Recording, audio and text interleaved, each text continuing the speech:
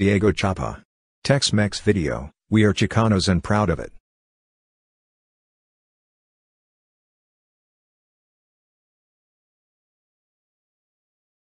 You know who these men are and what they are doing? They are going out to battle, and the men there in front are singing. But you may ask, why don't the singers have swords and spears to fight with? Let us see.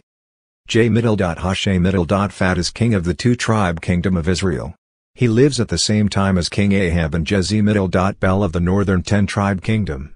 But Jehoshaphat is a good king, and his father Asa was a fine king too. So for many years the people of the southern two-tribe kingdom enjoy a good life. But now something happens to make the people afraid. Messengers report to Jehoshaphat, a large army from the countries of Moab, Ammon and Mount Seir are coming to attack you. Many Israelites gather at Jerusalem to seek Jehovah's help. They go to the temple, and there Jehoshaphat prays, "O Jehovah our God, we do not know what to do. We are helpless against this large army. We look to you for help."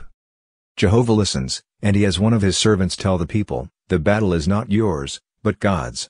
You will not have to fight. Just watch, and see how Jehovah will save you."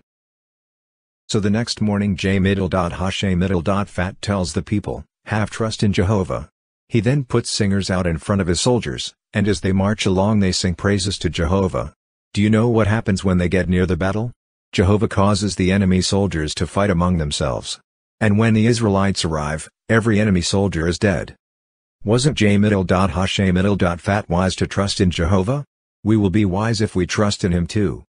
1 Kings 22:41-53, 2 Chronicles 21-30. Jehovah. Tex-Mex video, we are Chicanos and proud of it.